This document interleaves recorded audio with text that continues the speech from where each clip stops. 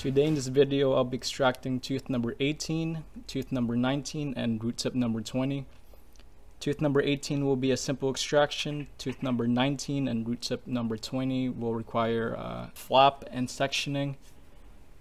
And root tip number 20, I'm pretending will have a curved roof anatomy, which will require a distal trough. One of my main objectives in this video will be speed and efficiency with the extraction. So here, just 3 carpals of lidocaine, 2 for a block, and the third one for the long buccal infiltration and buccal lingual infiltrations.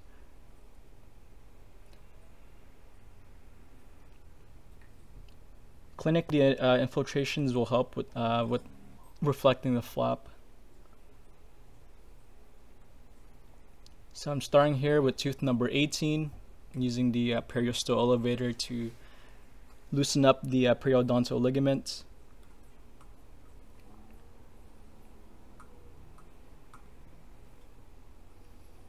So normally I would be using an elevator, but I'm trying to see what I can get away with by going straight to the cow horn here.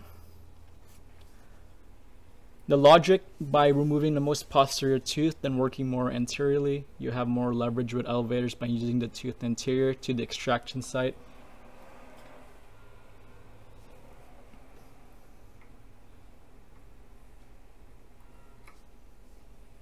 So for instance, if I took out root number 20 and then tried to extract tooth number 19, I wouldn't have my elevator to lean on against when trying to elevate tooth number 19.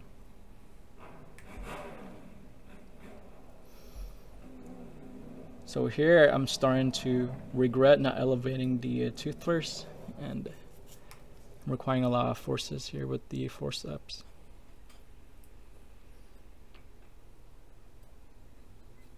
So no broken roots for this extraction, but by not elevating first, there was risk of breaking roots or a buccal plate fracture, as was present here with this tooth.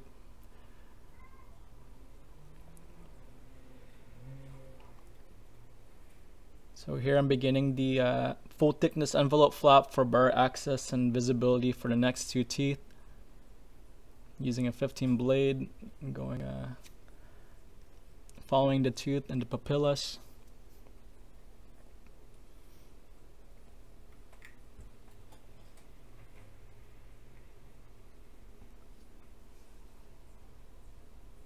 So when reflecting flaps and clinically, especially around this area, you gotta be it's important to be aware where the mental foramens, usually around the premolar apex area. So it's important not to extend your flap too apically if not necessary.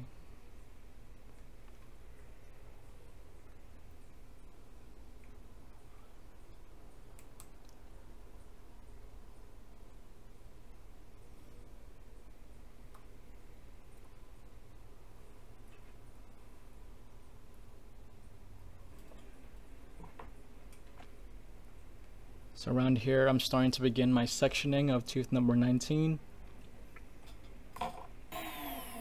So some considerations while sectioning a mandibular molar. You want to go about 3/4 of the buccal lingually to avoid accidentally damaging the lingual plate where the lingual nerve may be.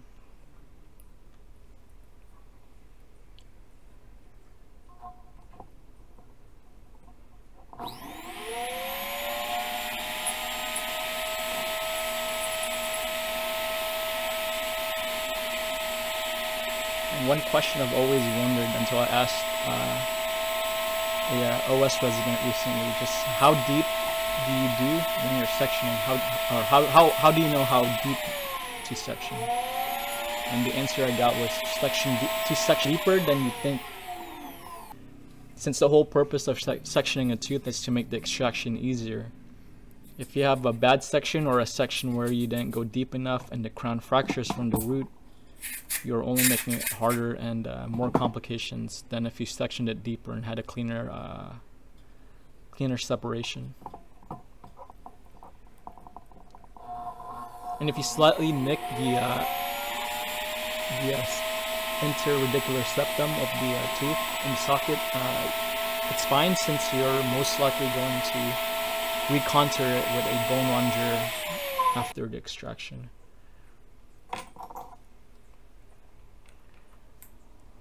Here I'm inserting an elevator between the two sections to complete the separation and splitting it into mesial and distal section.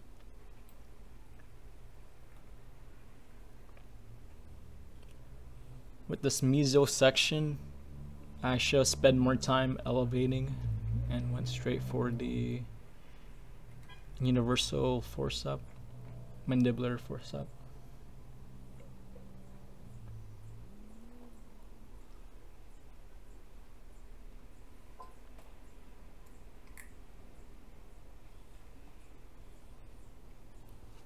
And actually I had no luck with this forceps, and I went for a ronger after this.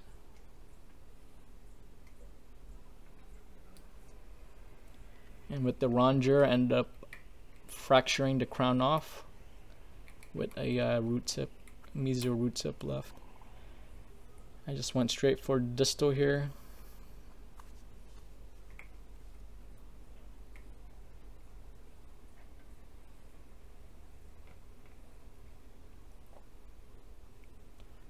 Distal came out uneventfully. And with the now for the mesial root, it easily popped off with the hindbracht root tip elevator.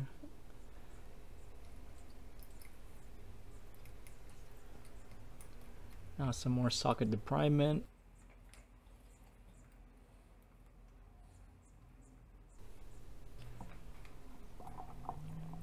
So now I'm troughing tooth number, root tip number 20. Since it has a distally curved root, it's going to help with the release more distal.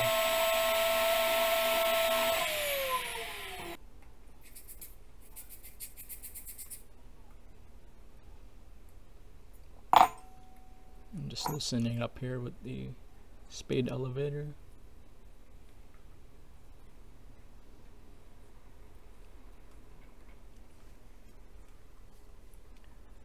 It came right off.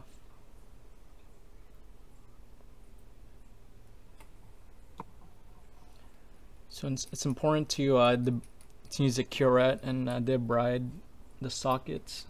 Take out any granulation tissues, maybe leftover bone spars.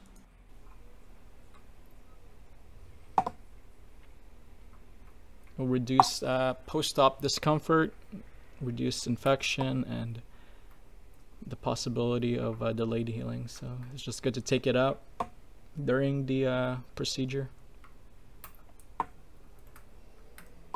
And some saline irrigation to flush the socket.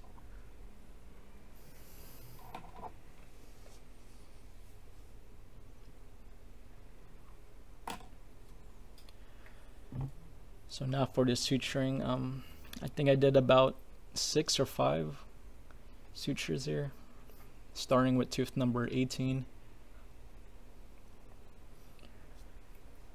I wanted to practice using the castroviejo needle driver, which handles pretty differently compared to a your traditional needle holder.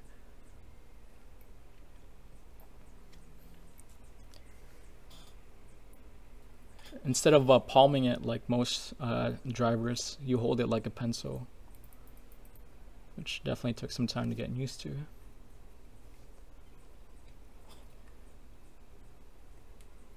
It's also slightly tricky to reload and unload the needle.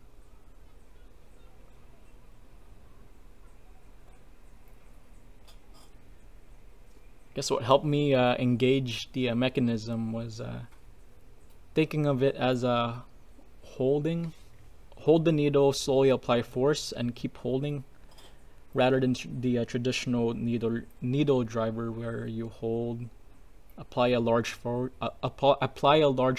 and let go, if that makes sense.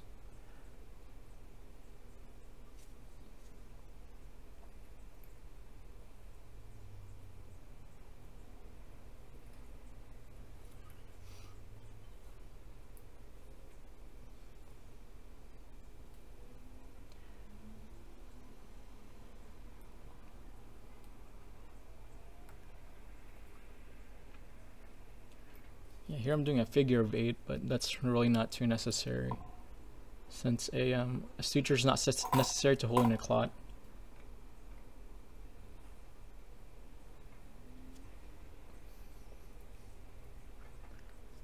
So here I'm doing a hand knot technique.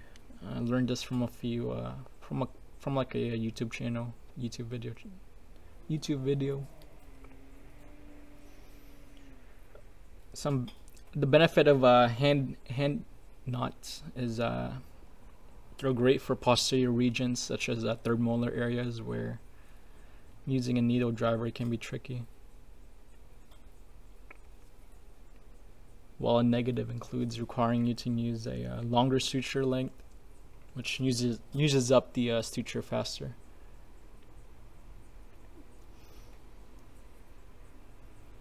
Yeah, I think here I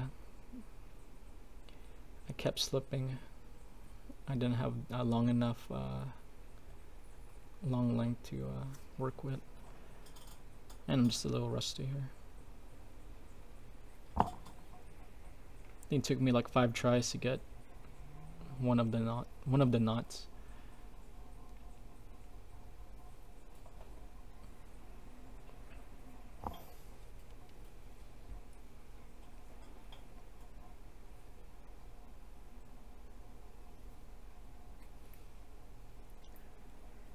So some considerations while suturing, off the top of my head. Try to keep about 2 to 3 millimeters from the margins of the flap, and make sure to suture back to the papillas. That's really the important part, not really the sockets.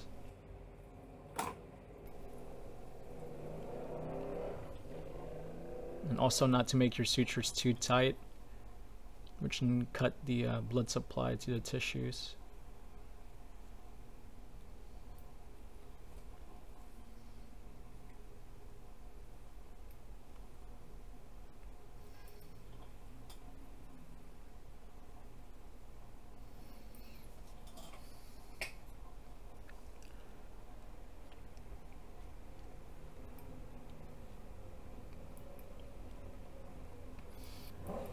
As for how many throws I do about I do 3 throws total.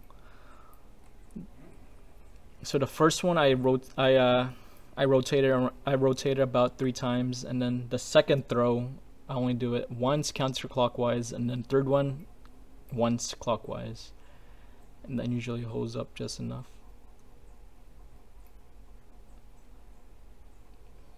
As for how many throws with hand knotting, I do 4 throws total for a hand knot.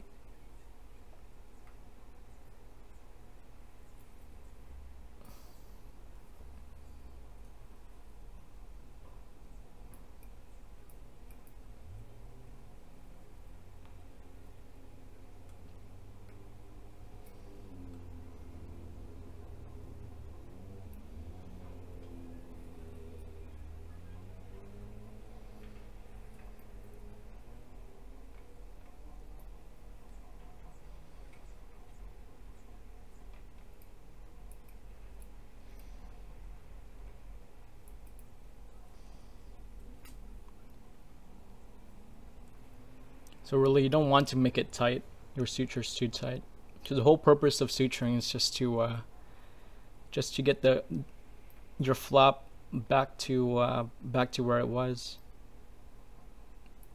Not so much of holding it in, but more of placing them together, and then the body will eventually do the primary intention of healing.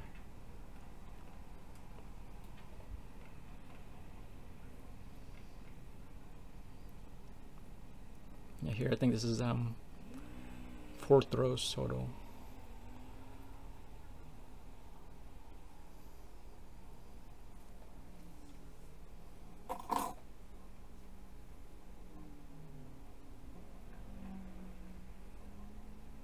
I believe I'm going to be doing 2 more sutures here. Getting the papilla of the tooth number 20 and then distal papilla of tooth number 18 after this.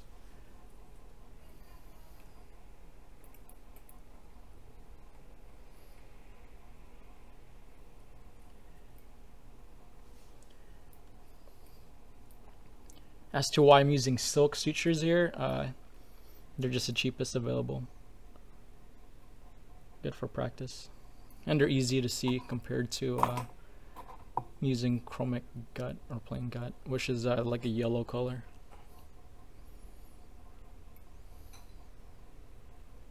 Although these silk sutures, they break really easily.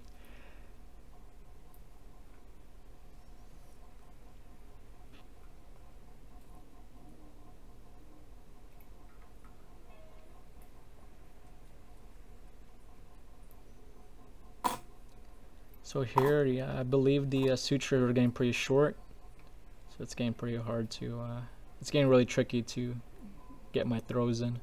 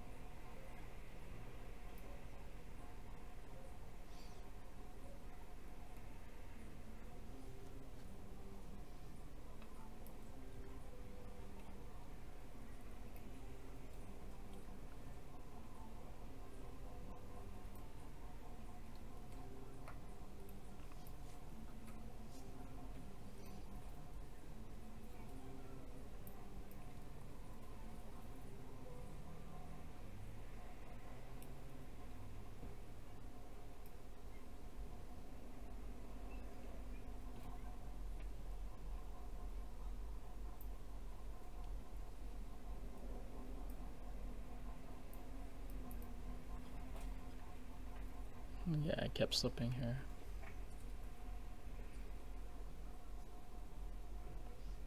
I think I was getting pretty frustrated at this time.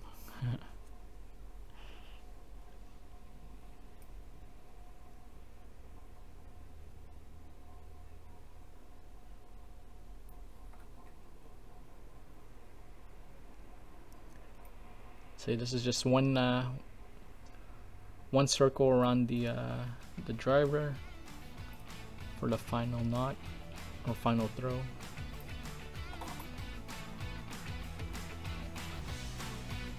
And that's the final suture.